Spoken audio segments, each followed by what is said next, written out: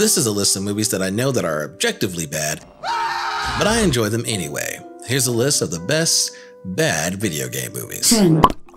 This movie is an interesting one. I almost consider not having it on the list because I kind of consider it to be a good movie, not a good bad movie. Currently has a rating of 29% on Rotten Tomatoes. People were confused by a plot that drew heavily from the game's lore, but I am familiar with the game's lore and I think the movie is amazing. I saw this movie on opening night and I yelled Leroy Jenkins as the movie started.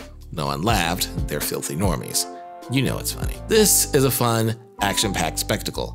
Those expecting something akin to Lord of the Rings would be disappointed. This is high fantasy, Fast and the Furious. There's action, there's sexy orcs, there's even sexier orcs, there's elves, griffin, orcs, and dwarves. This movie is fun and entertaining and has an awesome soundtrack to boot. 9. This movie is boring. Too much of it takes place in the present with very little ass-assing. There's a lot of interesting themes here, such as is violence genetic and so on, but they're just set pieces and they're not really expanded upon. And despite all of this, I enjoyed this movie. Michael Fassbender is excellent. I love it when he plays unhinged characters. He does it rather well. I mean, can't you just imagine this guy playing Hannibal Lecter? I think his performance is so fascinating that it helps me through the boring spots until we get to the action. And the action in this film is certainly cool. It's well choreographed and looks amazing. The stunt team did an amazing job. 8.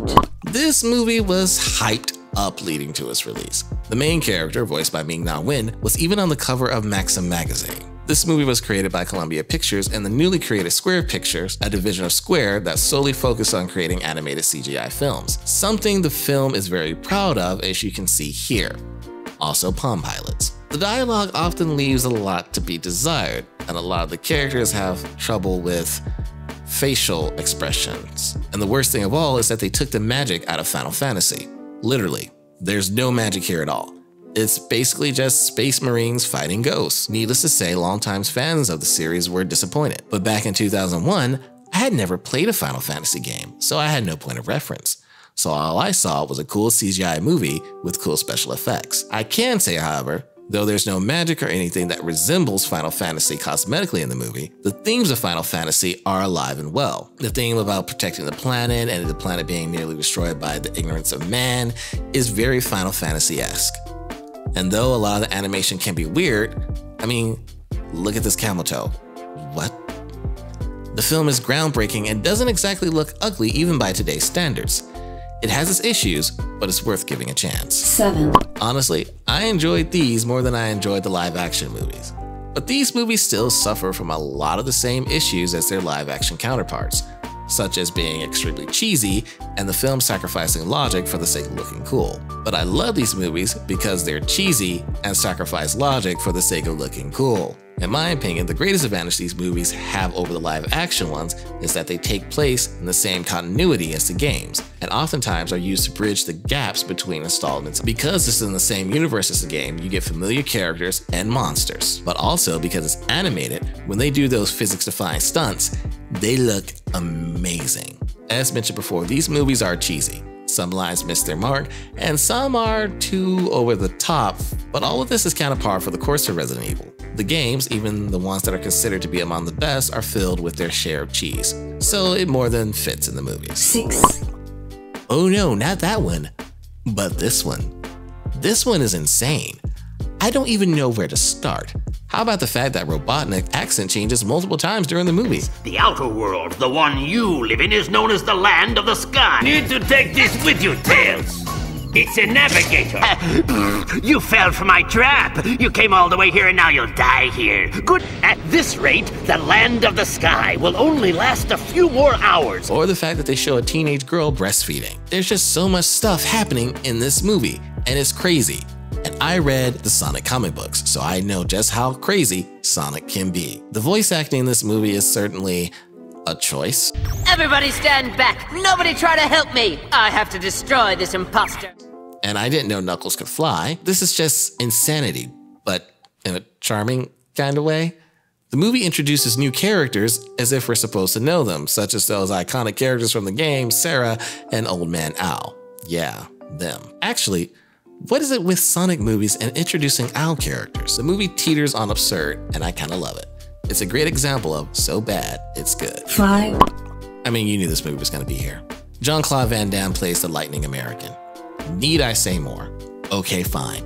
How about the fact that Capcom wanted Van Damme? They put up most of the budget for the film, so they were in a prime position to make demands, which led to the film being on a tight schedule. They only had 10 weeks for the shoot. And to make matters worse, according to the director and Van Damme himself, he was coked out of his mind, spending $10,000 a week on the habit. So to help him to get to set on time, the studio hired a wrangler, who was just a bad influence on Van Damme, so he just ended up doing more coke, thus doing the exact opposite of what he was hired to do. And all of this insanity behind the scenes translated to the screen. The movie is ridiculous and funny in places it's not meant to be funny. And it's the best live-action Street Fighter movie we've got. And then there's Raul Julia as M. Bison. He gave his all to this role because his kids wanted him to do it because they were fans of the game. Julia shines on screen despite the fact he was sick and struggling with stomach cancer. He's genuinely the best part of this movie and has one of the best lines. The day Bison graced your village was the most important day of your life. But for me, it was Tuesday. Also, this is the second movie on the list starring Ming-Na Wen. 4. Yes, I know a lot of people love this movie, but I mean the acting is bad. The special effects are bad even for the time, and I genuinely get angry when Shang Tsung says flawless victory even though Art lands a couple blows on Goro. And despite being based off a super violent and bloody franchise, the fights are kinda tame. But does any of that stop me from loving this movie? I don't think so. Plus, as a fan of WMAC The Masters, it was awesome seeing Robin Power Star Shao play Liu Kang and Hakeem the Machine Alston play the fighting monk. 3. I love this movie.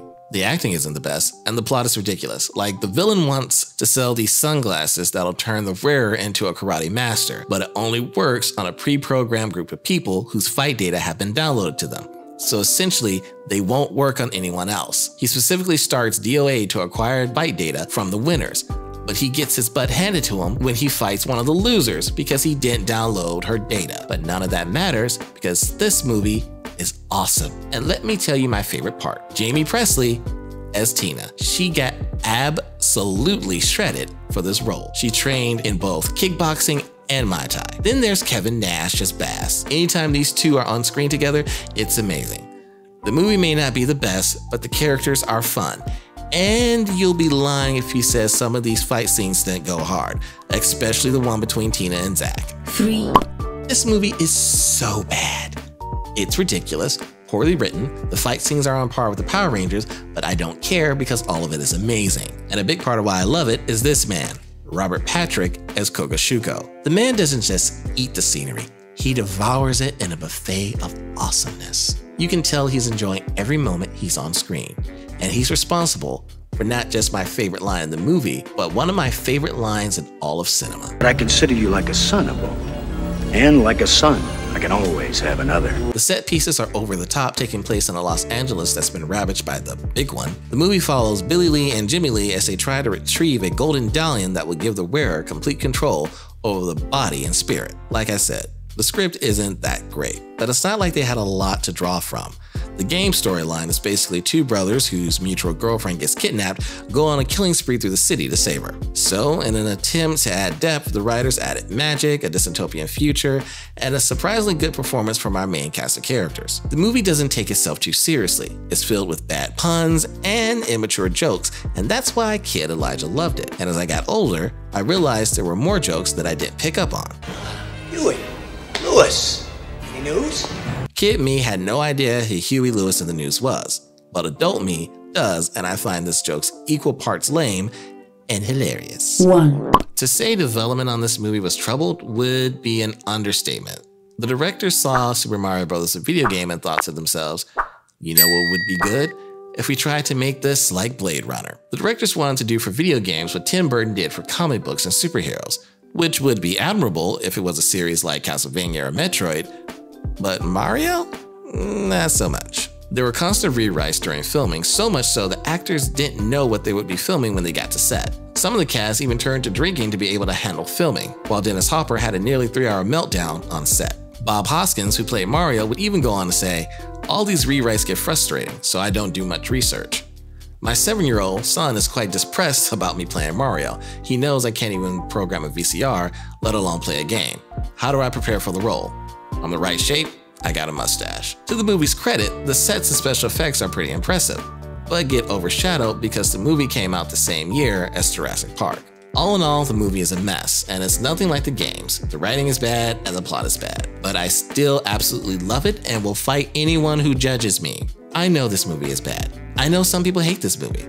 This movie was so bad, Nintendo refused to let any movies be made off of their IPs for years. But there's just something about it.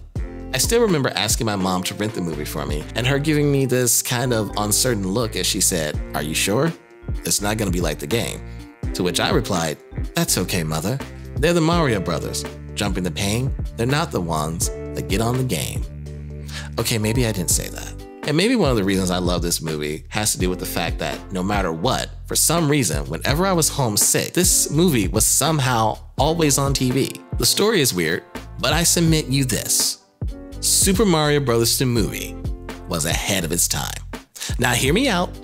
In the age of YouTube short films, releasing these darker and often ridiculous takes on well-known child-friendly franchises and getting millions of views, imagine if Adi Shankar released this movie today on YouTube. I think in today's cynical world, the film would have done at least a bit better. Love it or hate them, that's my list of the best bad video game movies.